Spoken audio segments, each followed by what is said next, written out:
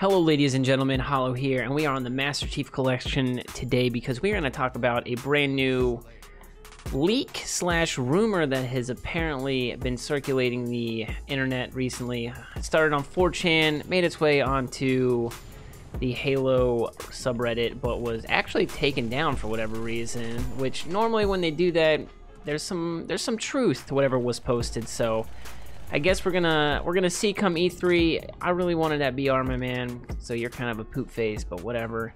But we're gonna see at E3 what Halo, Microsoft, and 343 have up their sleeve, and hopefully we're blown away. So the leak slash rumor details what the next Halo will actually be called, which apparently is Genesis. That could honestly be a working title. I think it might be, because that's kind of a really lame name for the next Halo, you know, entry into the franchise, Halo Genesis, bleh. But they say that it is basically going to be a reboot now. Is that going to be a reboot of the story, a reboot of the gameplay mechanics? I know a lot of people, especially myself, want Halo to go back to the classic movement system instead of all this advanced mobility bull stuff that we have right now, because sprint and all that other stuff honestly doesn't really belong in the Halo franchise.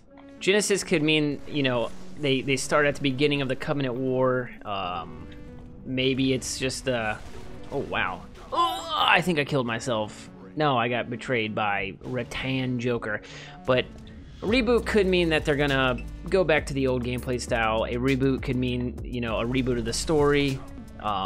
Maybe Halo 5 basically didn't happen and it was all a fever dream for the Master Chief, and he just wakes up and is like, oh hey, none of that actually happened, gotcha. Genesis is also a mission in Halo 5, so we could actually see that as a continuation of Halo's storyline, which would make sense. I could see that.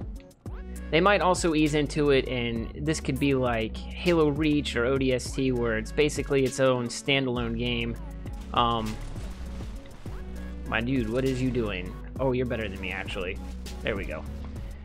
It could actually be its own standalone game. Yo, this kid is crazy good. Yo, he almost killed me. I can't imagine that 343 and Microsoft want to make people wait a whole nother year after it's already been, you know, over 3 for the next Halo game. Master Chief Collection is getting fixed, and I think that that's a good sign that something is coming sooner rather than later. I think they want to build a bunch of hype up by using the Master Chief Collection as like, hey, we fixed this, we did good. You guys should come buy our new game now. I really, honestly think that's what we're seeing. I absolutely do not believe that Microsoft is going to make people wait a whole nother year for the next Halo game in the franchise after, you know, basically it's already been 3 years. The Halo, oh my gosh, the Halo World Championship just happened. Halo Online is a huge hot topic in the community right now. Master Chief Collection is getting fixed. I think that something big is going to happen. I think we're going to get the beta in the summer and then the release of the actual game in the fall. That's what I truly believe is happening. As always, guys, let me know your thoughts down below. If you think that that's what is going to happen, my man is right here. Good job, everybody. Oh, he's not dead. Let me know your opinions in the comments down below, what you think is going to actually happen after E3. If you think we're going to get the beta this year and the full game, I hope so. I just can't. If Halo waits a whole nother year to release something official, not talking about Halo Online or anything like that, but to release something official, I think that that really, really, really impacts the franchise in a negative way. What I am really excited for is to see Halo 6, Genesis, whatever it's going to be called on PC.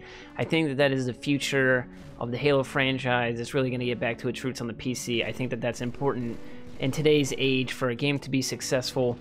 And then maybe, you know, the whole Halo competitive community grows, you know, back to where it was. The game is winding down. If you guys can, leave a like down below because it really helps the channel grow. I would greatly appreciate it. Let me know your thoughts in the comments, and I will catch you guys in the next video. Go ahead and knock that guy out in the back. Actually, you know, there's only 3 kills left. Stick around. We're about to go off right here. Montage. Montage. Yeah, there it is. That's the last kill. This guy's mean. No. Absolutely not. We got an achievement unlocked. That's it for the video, ladies and gentlemen. I hope you enjoyed. Make sure you leave a like down below, and I'll catch you guys in the next one. Peace out.